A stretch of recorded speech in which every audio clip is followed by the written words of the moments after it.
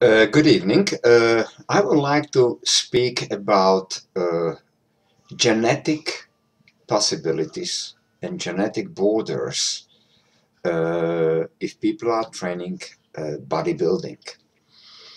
There are two possibilities in bodybuilding. One is the banned possibility, which is a possibility to train with the help of anabolics, stanozolol or other anabolics, oxandrolone, and then you have practically put the genetic maximum level of your body much higher as the natural genetic level, but it's not natural, it's not healthy in a long run. It might work in a frame of several years, but when you come to the age of 40, 45 or 50 years, then you have a lot of problems.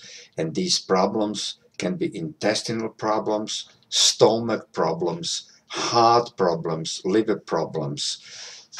Many great bodybuilders were operated and were having really heavy problems. And this is not excluding names like Arnold Schwarzenegger or Mr. Metzner, who unfortunately died, and it was a great bodybuilder.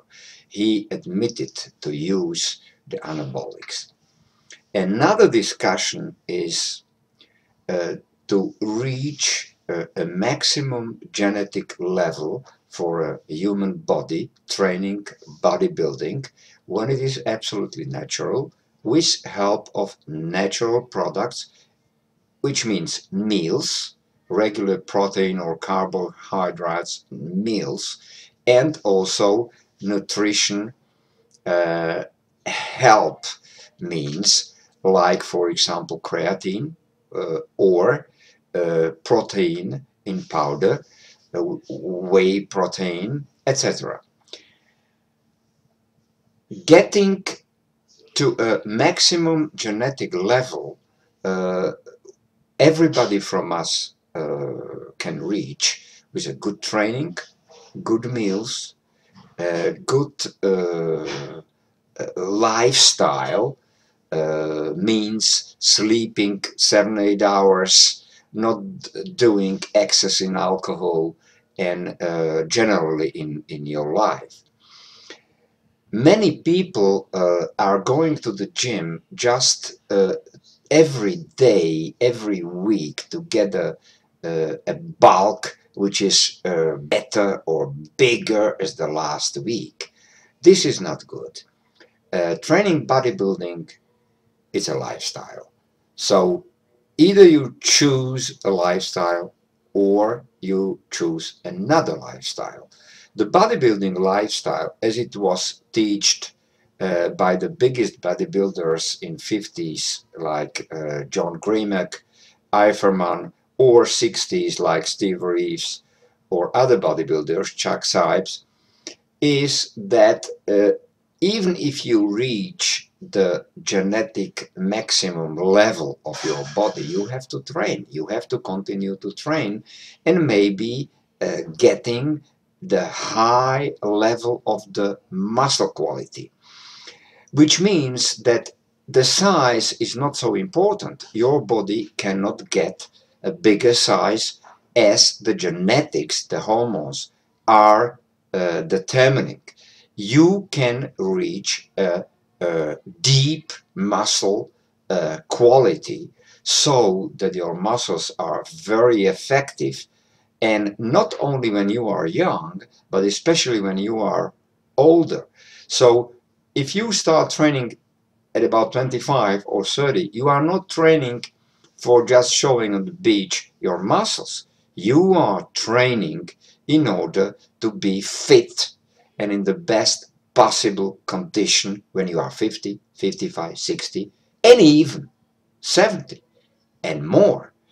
So the training, it's a lifestyle. It's like you take a shower, or you educate your children, you study. So it's the same thing.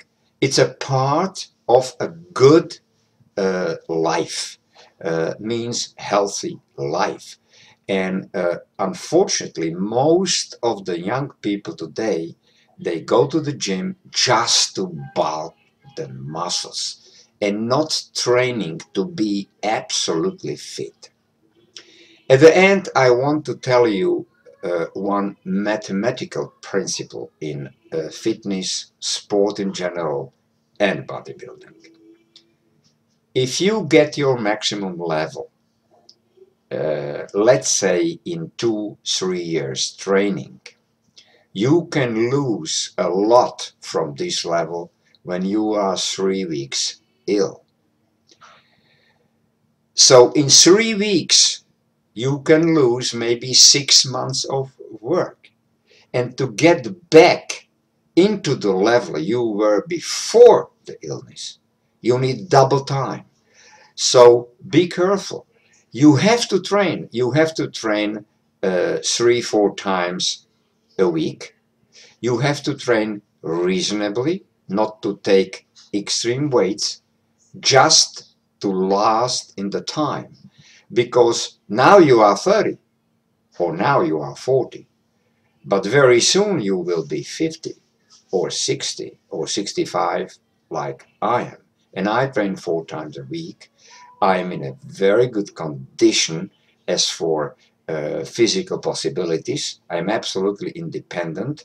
And in the gym, I train with excitement and with very correct weights still, if I compare to the younger people. So don't think about weights, don't speak about size of your muscles, but think always to be top fit on your personal individual level. Thank you for listening and have a nice training. Bye.